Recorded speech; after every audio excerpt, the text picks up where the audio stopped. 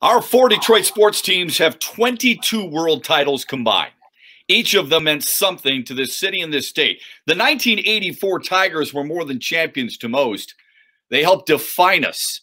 Fox Sports Detroit will air Game 5 of that World Championship Series at 8 o'clock tonight, and 3 of the champions are with us.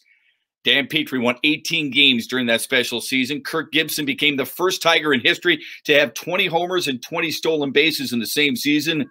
And Alan Trammell, the best shortstop in Tigers history, won the World Series MVP. Guys, thanks. Hope you and your families are safe and well. Tram, going into Game 5, what was the mood? What was the feeling going on in that clubhouse going into it? I mean, we were confident, and we had been confident all year, really starting after that 35-5. But you know, these guys can share their input on this. But I know as much as I'm from San Diego. I think, as most people know, I did not want to come back to play another game, thinking back to what the Padres had done to the Cubs when they were down 2-0 and they won all 3 games. So for us, we wanted to celebrate at home, as we did. We clinched the division, we clinched the pennant, and then ultimately in Game 5 there, we did clinch it at home. And so you can celebrate anywhere, but obviously it's a little better to do it at home. So we wanted to win it that day. We wanted to win it on Sunday, the October 14th. And lo and behold, there's somebody on their show today that had a lot to do with it. But yeah, it was the ultimate feeling for all of us.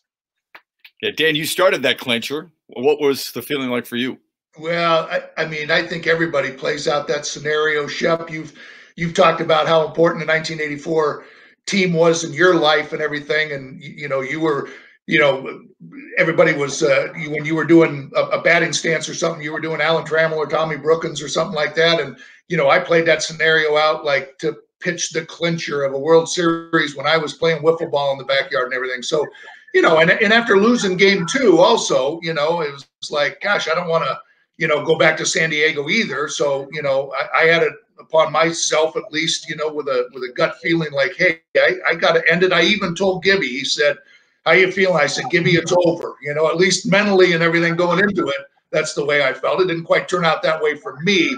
But again, the teammates, did the job, especially Gibby having just a tremendous game that day. Yeah, Gibby was phenomenal, man. I mean, that first inning homer, right? Everyone talks about the monument homer off Goose Gossage, and for good reason. But Gibby, you were unbelievable in that Game 5, and you kind of set the tone early. The first pitch you see from Mark Thurman, you had 9 homers off lefties all season long. You hit the first pitch you saw into the upper deck, and I thought it was really cool. When you went out to play right field, that whole area was giving you a standing ovation. What were your thoughts on that one inning, not only the offensive part, but then going into the second defensively?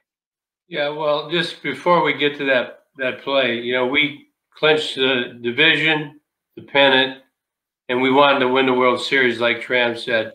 And I think back when I was a little kid watching the Tigers, one of the very unique batting stances was Dick McCullough, right? Yeah. Left-handed hitter. So Tram, I know many young kids at that time, Tram was kind of the Dick McCullough of our era. And, you have these dreams. We all did, Danny, Tram, and I, about getting to the World Series, and we were well prepared by Sparky Anderson. He never let us relax. And I remember almost holding my breath every pitch that we played in that World Series. Even when it was 8-4, it was like, man, don't let your guard down, because we know how things can happen. And Goose had my number from the very first at bat in the major leagues. He blew me away on 3 pitches, and I begged to face the Goose, which nobody would in their right mind. And when I was a rookie, but I wanted to see the best, and regardless of the outcome. And, I had to, he kept owning me as I faced him throughout my career. When I came up there and they were talking about walking me intentionally with Lance coming up, who had already hit a home run off him, I was like, right. I just kept looking in the upper deck saying, it's the World Series. It's going to be different, Goose. And when Dick Williams went out there, I just visualized it going up there and started going like this to Sparky. $10 going up there, because I knew it was going on, but I didn't want to think about that. I didn't want to concede to that. You can see right here, Dick Williams went out. He put up 4 fingers. Who said no? Got a 1-0 count. And, boy, it looks so easy right there. So many years later, but as we all know, it's not an easy thing. It was our year. What a special group. Just to sit here and watch the ending with Lopey and Willie, Bill Scher. There's so many different people that did such a great job. I got to tell you, I watched the entire game yesterday. I watched it earlier today. I'm going to watch it again tonight, 8 o'clock, Fox Sports Detroit. There were some performances that I think don't get enough recognition. We'll get to that in a moment. But you guys have all talked about winning the division at home, winning the pennant at home, and winning the World Series at home. The Tigers were the first team since the '69 Mets to do that. Why was that important, Tram? Well, just because of the fan base. And we had been 16 years, 68. When you look at it now, that's a long time ago. But from 68 to 84, we thought it was a long time. And we've talked about this a few times, that the way the technology was, anytime there was a rain delay, they stuck up the 60s. They stuck on the 68 World Series highlights. And we kind of was like, we want to make a name for ourselves. But again, just the way that the people, you think back to the Wave that year, just for an example, and they actually closed the bleachers down for a month or a few weeks. They were using some foul language, and the fans were having a great time. And obviously, when you're winning, there's going to be more support. There was that year, obviously, but again, just to be able to celebrate and do it at home. And we all had family. Gibby's from there, so obviously he's got even more people there. But just the fact that we didn't want to have to get on a plane and have to come on, fly across the country to come back, that you got to do it all at home. And, for whatever reason, it's always going to be a little more sweeter at home. But the fans deserve it, to be honest with you. Really, to cut to the chase. And we wanted to celebrate and party, and we did. Add some pressure to you, Dan, knowing that that's what you wanted to do? No, I just sit there and think about listening to Tram describe that. And I just always think back to winning 104 games during the season, and, almost like thinking it was destiny for us to do that, because we started off in Kansas City and got a chance to clinch it at home. We started off in San Diego and got a chance to clinch it at home. So, just having the best record in baseball and starting off on the road just seems a little bit odd. But, each celebration got bigger and bigger, getting off to the great start.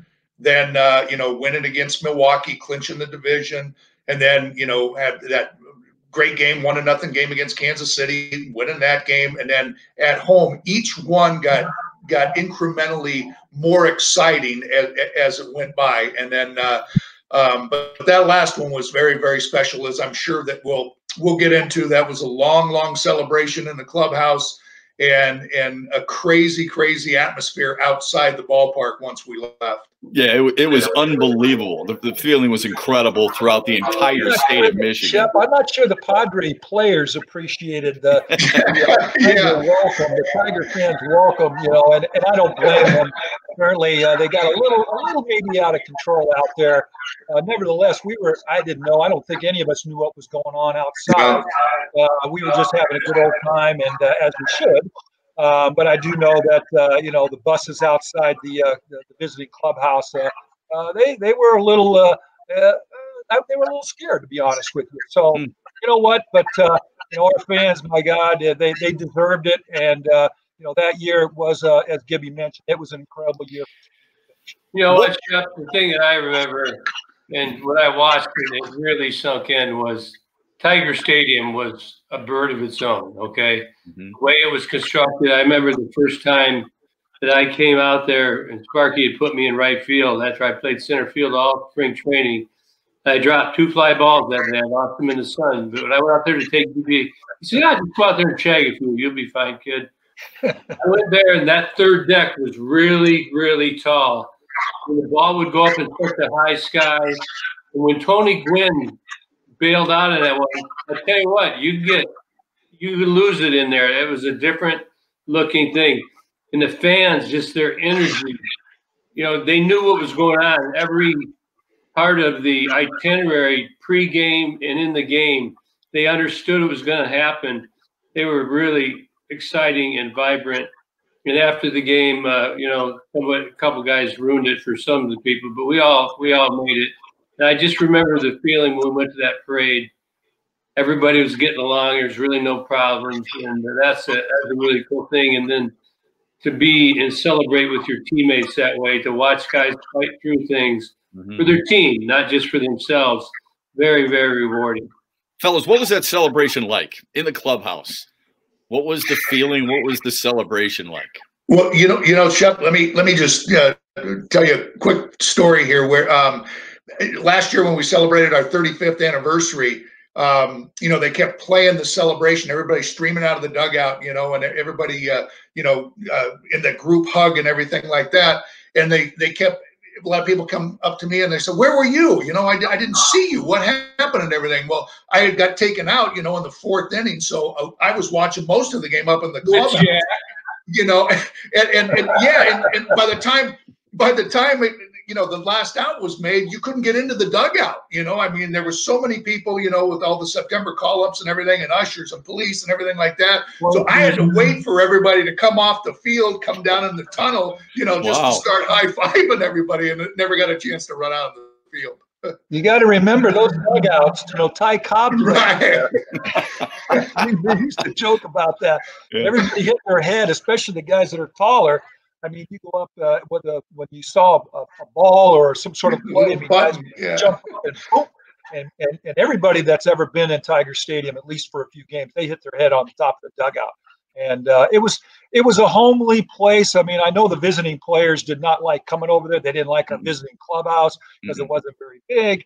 It was the only double-deck, completely enclosed stadium. So when they were stomping their feet, man, you heard it. It rocked. And I thought it was a whole grass. How about that, Tram? The grass was so long on the infield and the outfield, you could barely run. They did not like that at all. Yeah, then we just had Easter, so it would have been a good place to hide your Easter eggs because Sparky wanted that grass thick, and it was a thick texture grass anyways. But yeah, it was home for us for sure. That's what Tram and Peaches say when we're playing golf and they can't find their ball because the Easter eggs. Yeah, we've all been guilty of that with you, Gibby. We've all been guilty of that. So you guys are such a close team. What were some of the celebration parties like afterwards? Where'd you guys go? What did you do? How long did you treasure the moment? Go ahead, Gib. I can't remember. No, you know, initially we celebrated in the clubhouse, and you come in, they have coolers with some champagne in there, and we all were doing that. No goggles. We took it where there happened to be, you know, people are in different, I guess, robed differently. There was one gentleman that was in there in a suit, and somebody came up with the idea. There was a cooler where there was no champagne left. There was just ice and ice water. So 2 of the players picked it up and dumped them over this gentleman's head. Unfortunately, it was the owner, Tom Monahan. And, you know, he kind of turned around really quick. It was Lance Parrish and I, actually. He turned around really quick because it was cold. I said, "Come on, man, let's go. We just won the World Series." He kind of looked at me. It took him a while, I think, to really appreciate it.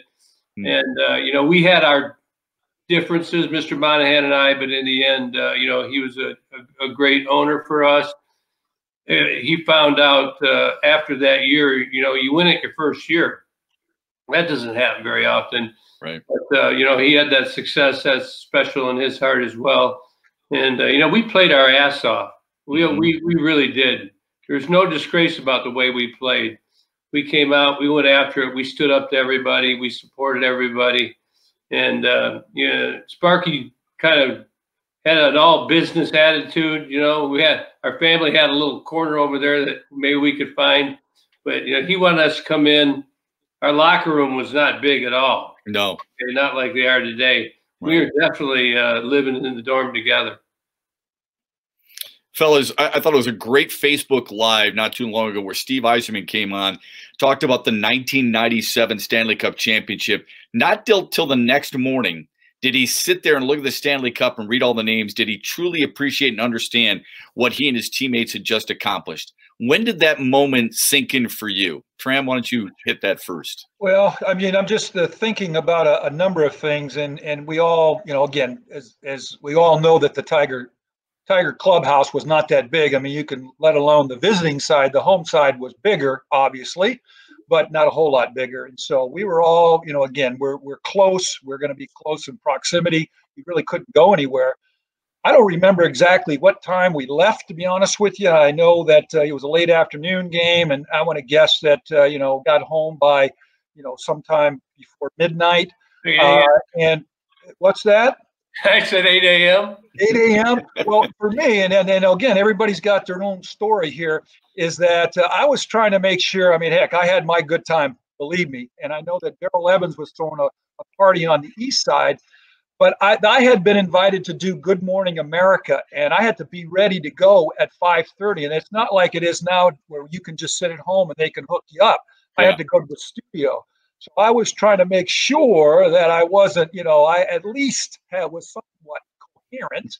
And so I decided to go home. Now, again, I had some family from out here out the West Coast. And so we went there and enjoyed ourselves for, you know, a few more hours. I got a couple hours of sleep and then ended up doing that interview with Good Morning America, which at the time, well, that was a pretty big deal.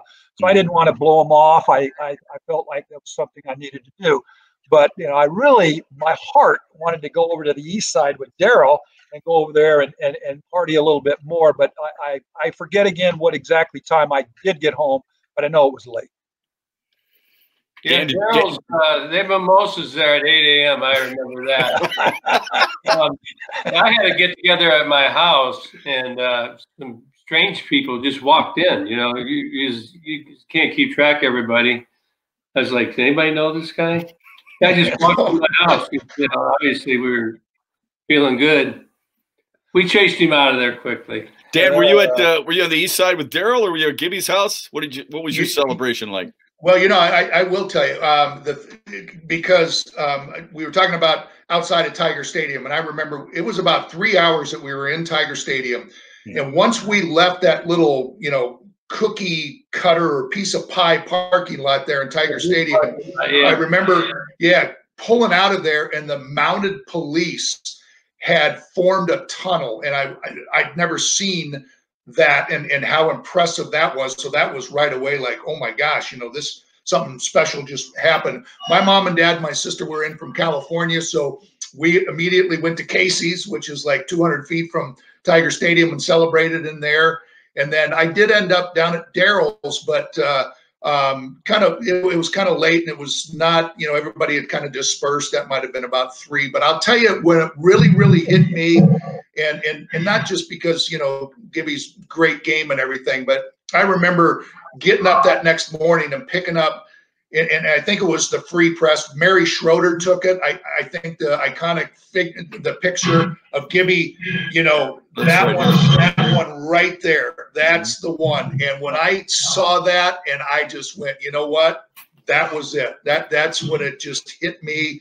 And just that, you know, that was the visual, just the, yep, that's a champion's pose right there. Yeah. How much does it resonate with you guys? How much you still mean to people for what you've done? I mean, for what you've done. I mean, it really was for many of us. It was a life-changing cut in on that, because I just want Gibby to give his thoughts. I mean, that picture is more than cool. Yeah. I mean, that's something that's a lifetime. That's something that will never be duplicated, that particular photo.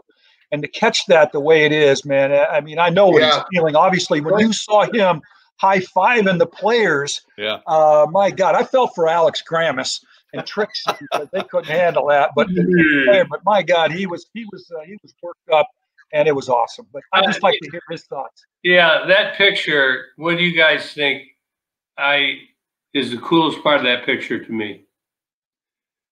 Let's see it again. Okay, well, I was gonna bring up the fact that your right knee it looks like a knee pad, like in football. It's almost gone right here. That's pretty cool. That's my favorite part of that picture. Ah, the sliding. On that pop up to the second baseman. And, you know, we came out, we were feeling it, and we were ready. I mean, right out of the gate, we got on, and right out of the gate, we scored, 2 in the first. And, you know, I know that I was feeling like pushing the pace. Even when I slid into second, I was going in there late. But I was on third base. You know, when the ball goes up like that, you're generally not thinking you're going to score. But that's why you watch the play. You know, Tram's always, one of his favorite sayings is head on a swivel. There's always things that are going on around you. So you know what it's supposed to be going on, but if you see something a little out of the ordinary, you might take advantage of something. So, you know, right here, Rusty Kuntz comes up and hits his deep fly ball. And, I could just read it. And Wiggins, you know, he's just backpedaling, so you're reading that backpedaling. And, you know, I'm saying, hey, you know, I have strengths and I have weaknesses. One of my strengths is I'm aggressive. I take good routes. I get good jumps. And if I need to, I've got that final piece if I need to dislodge the ball from the glove. And that was an exciting play to me. And we didn't have to do that. We got the run. But, you know, they came back. Lance hit the home run, and then we got the home run at the end. But, you know, we were scared to death, I know, that we were going to lose. We started 35-5. We lost 3 in a row in Seattle. We didn't think we were ever going to lose right there. And we felt like Toronto was on our butt the whole year. But in the end, it was, you know, start to finish that we held it together. We didn't, you know, sometimes your heads of success can be very dangerous. Yeah. This team, it was not. Sparky did a heck of a job. And there's so many memories that we can and can't talk about this year, a special year. And, well, sometimes we get on the air, and Danny, I'd like to hear what you have to say about this. You don't want to say, well, we played, you know, but you know what? That's how we played. So, you know, you got to watch how you say it. But some of the Tigers, the young Tigers coming up, I'd like them to watch that World Series. Absolutely. Game to game. Watch every single one of them. And, you know, that doesn't mean you're going to be like us. But we found our identity, who we were, who we could count on to do what, who's going to protect who could get somebody in, who could drop one down. And we knew what everybody was capable of doing it. And if you look at the Padres in that game, they had a terrible game. I mean, they did not play a sound game. They didn't give themselves a good chance. But you got to give us a little bit of credit because we pressured them. Sure. I mean, Gary Templeton not covering, not being on the bag, for example, when Tram laid down the bunt, or Lou Whitaker actually laid down the bunt. But let me bring up a few instances. I think some underrated performances. Aurelio Lopez threw 25 pitches in that game, 21 for strikes. And when he was taken out, he had thrown 14 consecutive strikes. What did he mean to your ball club? And is that an overlooked performance in your guys' mind? You know what? I'll chime in on that because actually, when I had the numbers written down the last Facebook chat we did, but I think he threw like 140 innings that year. You know, as like a, you know, closer or, you know, setup man. 140 innings. You know, and there was plenty of times where, you know, I'd go 6 or 7 and he'd come in and finish off a game. But that particular game 5, I never saw him throw as hard as he did. And he just was raring back. And Tram, you had a wonderful seat right there, you know, watching it.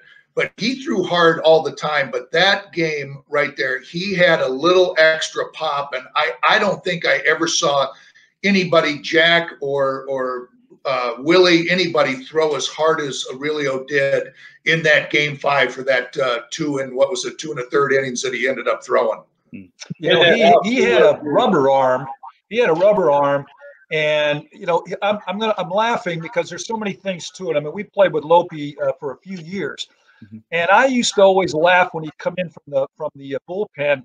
And he'd warm up, and he threw all this garbage. He had the screwball, he had a curveball, he had this, he had that.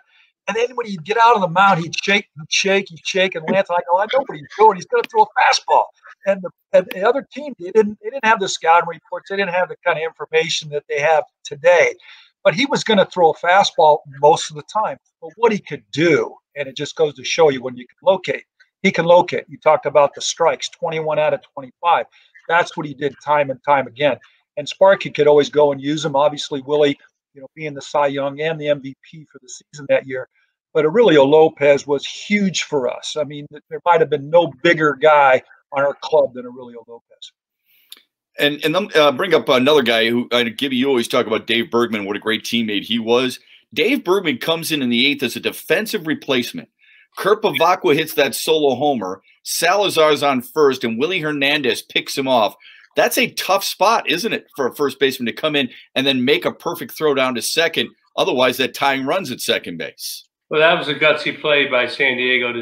That was the tying run to put him in peril like that.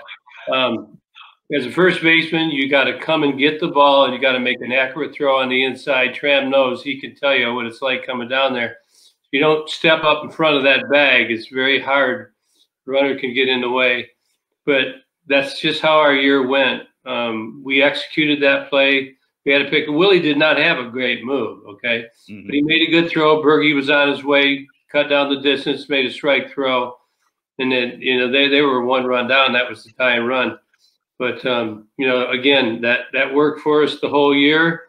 We believed in it. Whatever we were told to do, we did it, and a little more. Shep, I was just going to, get back to Gibby, what Gibby says about, when you're in the major leagues, he was asking about the current Tigers and then us and everything, how you compare them. But everybody's got a lot of talent, or you wouldn't be in the major leagues. Gibby talks about intangibles all the time. What separates, or what little thing do you have that will take somebody, over the top? And, talk about all the guys on that team. Every one of them had some sort of little intangible that made them just that little bit extra, where they didn't have to rely on just their God-given natural ability. You guys had mentioned starting, the 35-5 starts, 17 straight on the road, right? How mentally draining was that season for each of you guys before we let you go and watch Game 5 on Fox Sports Detroit tonight? Well, I loved it. I don't know about mentally draining. I think from the staff's point of view, and we found out, obviously later on, Sparky and the other coaching staff, how they felt about it. But when you're playing, and not to be boastful or cocky, but you do have to feel good and confident in yourself. That it didn't matter that year, whoever we played, we felt we were going to win. But the coaching staff, if we wouldn't have, they felt like a lot of people would have forgot all the things that we had accomplished up to that point. And to a point, they're right. People would have forgotten about the great start in the 17 games in a row on the road. But we capped it off with a world championship. And so the story, it makes it even better. The coaching staff felt it. The players, I don't know. I just was kind of riding the wave. I don't know about you guys, but that's how I felt. Yeah, and I think Sparky always talked about, that was one of the big things, talk about intangibles again, that he always said, hey, we got a wonderful ball club and it's very, very talented. But what he did was try to deflect a little bit of that, where you're always out there talking about it and, meeting with the writers and constantly, having to bring up a good subject or a bad game or something like that. He was always the go-to person, and he always wanted to take that part of it away from us to where we could just go out and just concentrate really on playing the game. So it wasn't, and I agree with Tram. It wasn't mentally, physically more than anything. Going through 162 games, and it's you earn it when you win a championship like that. But as far as mentally draining, no, we're just enjoying the whole thing. Gibby, would you agree? Yeah, it's supposed to be that way. I feel like I could go do it right now. Yeah, I remember one day that Sparky came in. I'd hit a home run to walk off a game, and he says, "Big boy," he'd call me in his office all the time. He'd say, "Lewis needs a little loving today." He goes, the media was kind of riding because we had lost some games in a row. So he asked me from time to time to do some things stupid so we could deflect it to me and everybody else could relax.